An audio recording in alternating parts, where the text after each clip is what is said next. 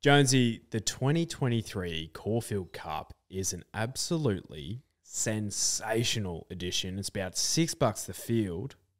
Who are you liking? Oh, too many things, mate. Honestly, we went through it, and there's probably 6 or 7 things where I genuinely think they can win the race. But you're not here for that, drifters, are you? You're here for the top 4 selections, because I know each of you follow my tips religiously.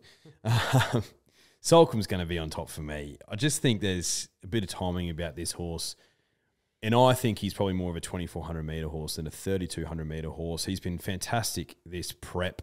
Could argue this is the grand final. So Soulcombe on top for me. Look, without a fight, I thought he was terrific in the Underwood Stakes. It was a perfect trial for the Caulfield Cup, and this has been the grand final all along. He's drawn well too, so he's going to be there or thereabouts. I'd be shocked if he doesn't finish in the first 4. Going overseas for my third pick, and that's Valiant King. I love a Northern Hemisphere 3-year-old. This guy is so attractive. It just makes me a little bit nervous inside for some odd reason. So he's in my numbers for sure. And then Who You Mal? I thought he was terrific in the Hill Stakes.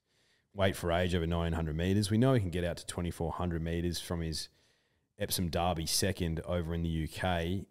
Big weight swing on another key horse in this race, Montefiore. So 59 kilos in the Hill Stakes for Who You Mal. He's got 53 here. So he'll sit in the first third. He'll be there or thereabouts too. Risking some really, really good ponies there, but it is what it is. Yeah, no secret for me, if you are a religious listener of the podcast. Without a Fight, been on for months since his runs in the Brisbane Winter Carnival. Was stoked with his first up run. There's been subsequent winners out of the race with Alligator Blood last weekend and Attrition as well.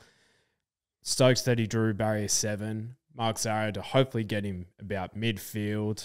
Clean air, 300 metres to go, and they just hit the go button, and hopefully he just blows them away.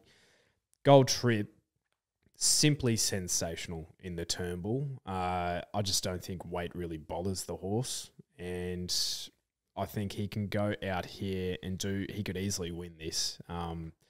Good track is a little bit of a concern, but he's just absolutely sensational. Valiant King, as you outlined, that Desert Hero and Vauban form is just absolutely delicious. That's what makes me feel so weird inside. Nutritious. Yeah. Scrumptious. Yeah. And West Wind Blows is the horse that has drawn really nicely down low. Potentially the fence might be off by this time of the day. It'll be about the 27th, 28th race of the carnival in a week. So are those ones that have drawn middle to outside going to be better favoured? I'm hoping, because I really want Without a Fight to win. Man, I can't wait. It's going to be a terrific betting race, and good luck picking the winner. Agreed.